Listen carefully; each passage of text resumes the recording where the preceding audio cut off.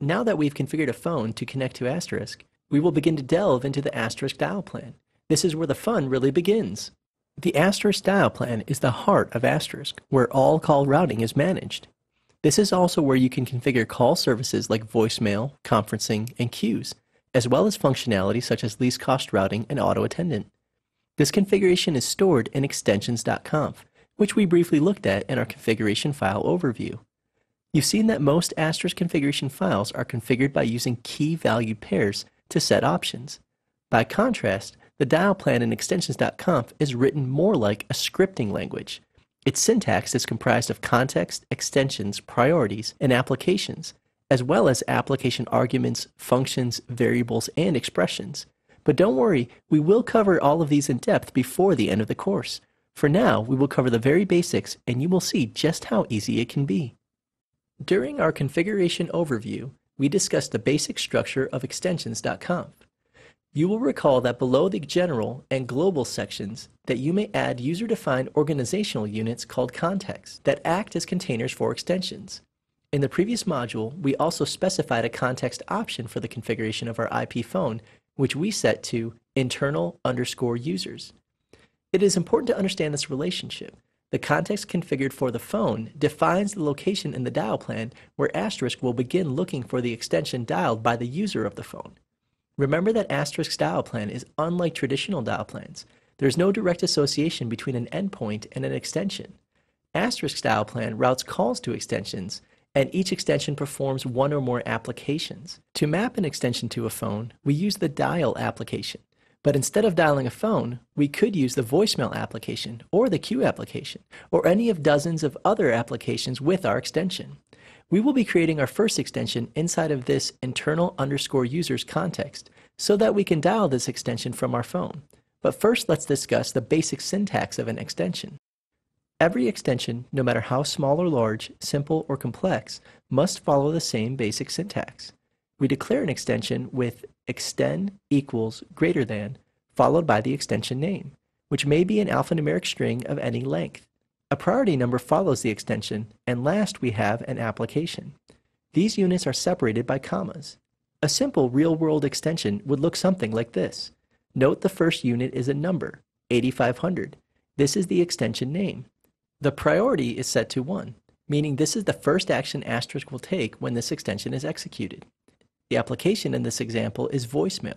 The parameters for a given application go in between the parentheses that can follow the application name. The parameters and syntax for a given application can be viewed using the inline help available from the Asterisk CLI. You may run the command core show application voicemail to see the arguments and options possible for the voicemail application. Observing the tradition with scripting or programming languages, we will now create a very simple Hello World extension. As required by the syntax rules we've discussed, we will begin by adding the extend equals greater than declaration. This is followed by the extension name. We will use the number 6000. Next, we must add our priority. Because this is the first priority for this extension, we must use the number 1. For each subsequent action, the priority will increase by 1. Now we'll add the first application called answer. As you might expect, this application tells Asterisk to answer a ringing channel. Each new line or priority of an extension must begin with the same extension name. This next priority is one more than the previous one. For our next application, we will use playback. Playback is an application that plays a specified sound file to the channel. The argument inside the parentheses is a sound file which lives in the Asterisk sounds directory. The Hello World file is one of dozens of sound files included with Asterisk. Our third priority calls the hang up application, which will cause the channel to be hung up.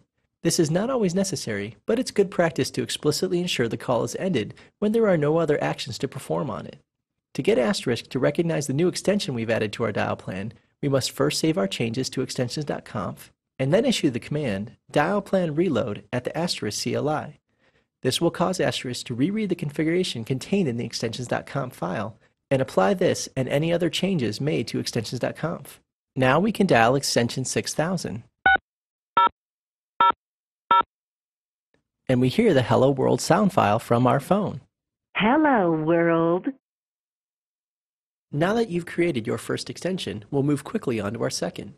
Our first extension played a sound file. This next one will dial an endpoint. This assumes you've configured at least 2 IP phones to connect to Asterisk, as described in the Setting Up an IP Phone module at the beginning of this chapter. It's surprisingly easy to add an extension to dial a phone. We first open extensions.conf and navigate to the proper context. Then, as always, we begin defining a new extension with extend equals greater than, followed by our extension name. This is the point that you, as an Asterisk administrator, choose a number to associate with this endpoint. We will use 6002. Our first priority must be set to 1, with following priorities numbered sequentially. The application we use to dial our second phone is called Dial. You might have noticed we are not using the Answer application in our first priority, as we did in our Hello World example. This is because the call log will reflect the call as answered as of the time the Answer application is executed. We don't want the record to show the call as answered unless the phone we dial actually picks up. So in this instance, we don't use the Answer application. If the phone is picked up, the call log shows an answer time that matches when the phone was actually answered, as you would expect.